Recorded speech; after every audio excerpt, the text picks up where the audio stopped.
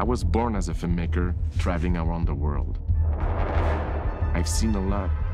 The more I've been in contact with people from other culture, the more I felt that the world was complex and there was no black and white. Hey, Mark. Cinema is a fantastic tool to explore that complexity, to try to understand what's happening. Sicario is an exploration of that complexity.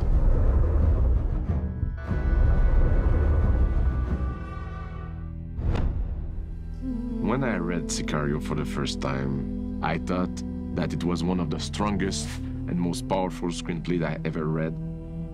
It's a visual art, and it begins and ends with the photography and him making his own interpretation of the scenes. Action!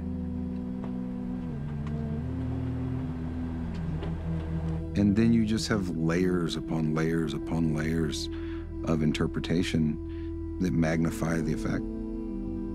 Sicario is a journey through darkness and through the darkest side of human beings, about how far should we go as a society to protect ourselves. You know what the beauty is of you being so beat to a pulp? Because no one's gonna notice a few more scratches. I would love the audience to feel that what they are seeing in the screen feels as real as possible. That's the way I will approach location. That's the way I will approach violence. That's the way I will approach action as well. I want to create cinematic moments that will have a freshness to it. There's, of course, our sequences in the movie that will be beautiful and strong challenges. As a filmmaker, it's gonna be exciting and, at the same time, I think, deeply stressful. The visuals, they're not just kind of designed overnight. I like to start off with a general conversation about a script, you know, with a director, and then Denis will get a lot of images from all sorts of different places. So I started doing a collage of every set or every mood or ideas for some of the scenes. The drug war is well documented. There's some really gritty, disgusting stuff that happens over there. Patrice Vermette and René April, my costume designer and production designer, they are making massive research for Sicario, like if we were doing a documentary. When we would draw visual reference from photographs or from Patrice's work, certain things that really hit the mood of the film were very influential. In this case, I brought a lot of work by Alex Webb. Alex Webb had actually shot a whole series of pictures about this subject in Mexico and on the border in the 80s. I thought his sense of composition and use of color is pretty amazing. Roger brought in the idea of Alex Webb and the way that the light works on the character and the colors. There's like light and then there's darkness. It's kind of like watching a photograph develop in the chemical bath as you start to see the mood of the film emerge through that process. Denis' films are a constantly evolving animal, and the storyboards are only a piece of the puzzle. We wanted to introduce Kate in some kind of graphic way and introduce what's happening, so we had storyboarded that, and there was very specific shots for that whole sequence inside the SWAT vehicle. And so with Kate's character, you begin with that very first scene with just her eye. And there's immediately a contrast between light and dark. And that was a moment that I could see a twinkle in Denis' eyes as the film was really started to come into focus for him. Denis wanted this sense of the light. And there's no way you could do it in the real SWAT vehicle. So Patrice built a kind of very rudimentary box set, because basically you don't see anything of the inside anyway, so it's just a wooden shape. And we put it on a turntable, and I had a lamp on a crane, so you could manipulate it to get those kind of shafts of light coming through the window. They're completely unreal, but it's just part of that introduction of the character and the, you know, expressive way of getting that light in the dark. It's metaphorical for what's our perception of what's good and not.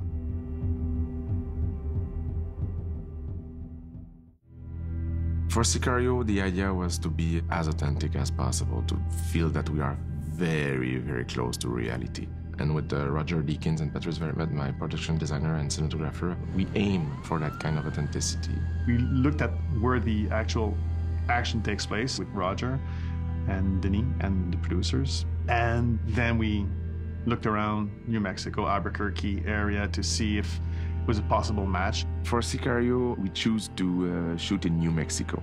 I need landscapes that will have a relationship with the horizon. I want the characters to be lost in emptiness, and landscapes that will be almost a character in the film.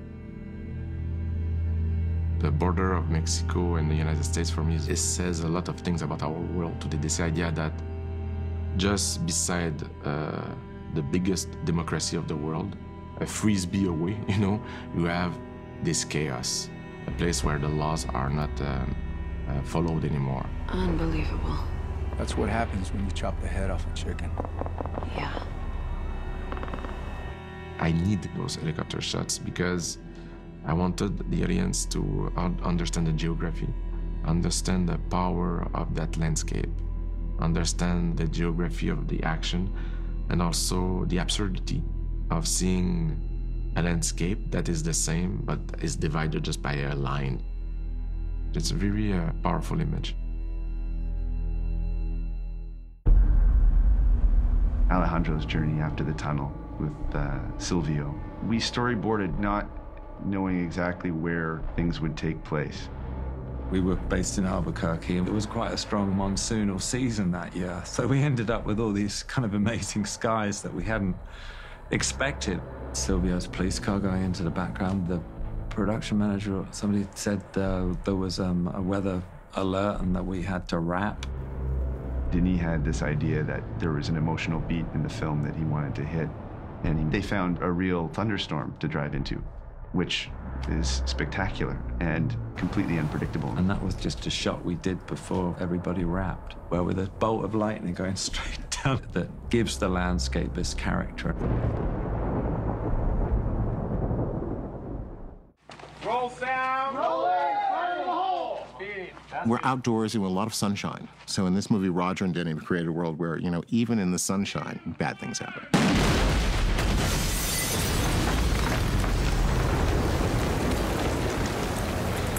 This desert is inspiring, fantastic, and tough, rough on the body. Everybody are tired right now. I'm very tired right now because we spent days on harsh conditions with the light is very raw. I said to Roger, how can we find a way to embrace it instead of fighting it? The brutality of that sun, and bring our characters like Silhouette, this harsh sun, and then Roger totally agree and love the idea.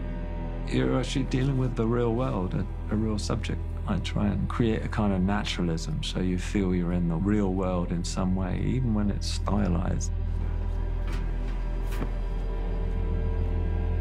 I think you really want the audience to connect with it in the sense that, yeah, it feels like that is something that could and is happening. I like the idea that we will do a movie with a lot of contrast and this idea of going in the total opposite direction, and that the night will be deep dark. Like you'll need almost a knife to see in the night. We embrace that contrast. The tunnel sequence had a distinct set of challenges to it because it was from dusk to night. As you got into the tunnel more deeply, I think it really became a transition of just light to dark. Just pitch black. Even when we was at the Arroyo, it was in the outside of the tunnels, we were shooting in darkness, and there was one little bit of light just to kind of see stuff. All the cars weren't allowed to have headlights on.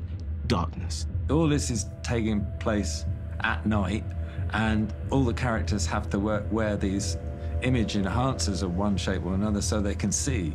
So you can't really shoot it in an objective way with a kind of Hollywood moonlight effect, because that doesn't make any sense at all, because if you, the audience, can see it, then the characters can see it, so why are they wearing all these silly things? There's an old sequence that is shot in total darkness. But when I say in total darkness, I mean we were shooting in deep dark because we were using a thermal camera and an infrared camera. And those cameras were obviously able to see in deep night. We couldn't just do it with standard night vision. That would all look too samey. So then we started experimenting with infrared and found this company, FLIR, who had this really fantastic infrared camera that we could actually follow the footprints down the stairs and stuff, which was great. The prop man actually heated up his boots and walked down in front of us as we did that shot. The night vision did represent different characters, where Kate would look at Reggie in her green night vision, and Alejandro had the dark infrared vision. Basically, it's like going scuba diving in the desert, you know, and in the total darkness, and that brought a tension that I was looking for in this specific sequence. There's this idea of my main character going into Mexico and having a first glimpse at the Juarez, the chaos of Juarez. And that I felt had a strong cinematic potential. We visited Juarez, which is a very scary place right now. You could tell that it was a city that had suffered an enormous amount of damage due to the cartels. I remember asking the federales when we went down there, what's the good part of town and what's the bad part of town? And they said, the good part of town is where they're not killing anyone. It's not possible to shoot in Juarez because it was too much violence. But it was very, very, very important for Patrice, Roger, and I to shoot in Mexico, because I wanted to embrace that culture. I wanted to be close to feel the reality of this culture. Mexico City is such a huge city that on its outskirts, it's very similar to what we can find in Juarez. There's a fair amount of use of different kind of colors in the film that were inspired by what we can see when we arrive in Mexico. The use of those bright colors and this contrast of this joy coming from the color and the violence in the country was so striking. The U.S. Side is very beige, it's very corporate look. When you go to Mexico, it's a bit more of a free-for-all, anarchy, chaos. And when there's something that we try to exploit in the movie, in the design. You hear that? Those aren't firecrackers. There's a vicious drive into Juarez. One of the very first questions that we had beginning to storyboards was what the pacing and what the feeling was going to be. Spotter vehicle, left lane, left lane. Spotter vehicle, 9 o'clock. Roger is so strong as a visual storyteller, so that when we're working on the framing of shots, the ways that the camera will move, we would discuss the pace from frenetic action through Juarez, through driving trucks, through seeing buildings whip past, and so catching pieces of it, an awareness of how the camera is also a character, and staying with Kate, and that really brings you into the action through a character's perspective. And then we would get to this, you know, to being stuck. When you're stuck, you can't really move around. Get your service weapon out. There's an incredible sequence as they're coming back over across the border. It all happens in about 90 seconds on screen. Months and months of planning and building and design. It was impossible to shoot on the Bridge of the Americas, where the action will take place, for obvious security reasons. Since 9/11, it's not possible anymore to shoot on those bridges. Roger Deakins and Patrice and Denis and everyone putting our heads together and figuring out how to shoot this in sort of an epic, intense way, which is the way it's written. It's a pivot in a story, in Kate's journey, how her character is being transformed by what's happening. That's the main set that needed to be, you know, it was specific. It needed to be that and nothing else. The real place is on the U.S. side. There's 14 booths, and there's a lot of traffic. The traffic doesn't move. We realized that, you know, economically we could never build that. Patrice sent me a drawing of how he envisioned the border crossing. I think he really distilled what was necessary for the shot, but create that claustrophobic and trapped feeling. That is the first beat before going back to United States, is that toll booth. The fact that there's border agents rushing into the scene, so those booths are the excuse for those agents to rush into the scene. And it's also the excuse for the traffic to slow down. We built a replica of the border crossing in El Paso, complete with the Bridge of Americas, going over that looks as if you're there. We laid tarmac and then discerning what would be visual effects and what would be real, and creating the toll booths, and then our amazing painters with striping and aging and oil stains. And I mean, it's just, it takes so many levels to make it look real. But then achieving it was a whole other issue. The hardest scene in the whole film was the shootout at the border post when they're coming back from Mexico. I'm deeply inspired and excited to work with Roger. The only way to work with such a master is to try to flirt with disaster. And I want Roger to be deeply inspired. He's shooting that way and this way, you know, all this different action. So that was something we storyboarded in quite considerable detail. And so much of it was played from Emily's point of view, and she's sitting in the back of a car. It's really important you build up at the beginning, like who's the bad guy and who's not. And, you know, there's all the civilians in between, you know, the two parties. And the bridge to camera was fairly static for quite a bit of that. It comes down to being locked in a place where you are unable to move. And staying with Kate, you're only able to see what you can. Get out of the car. So it's like that confusion. And then when, you know, the confrontation and the guys in they get shot, you're in, the camera can justifiably come in to see it more clearly and see the horror of what's happening. The action that is in here is so intense and so real for the characters in the moment that I think it's going to knock the audience back because it's so real. It's frightening.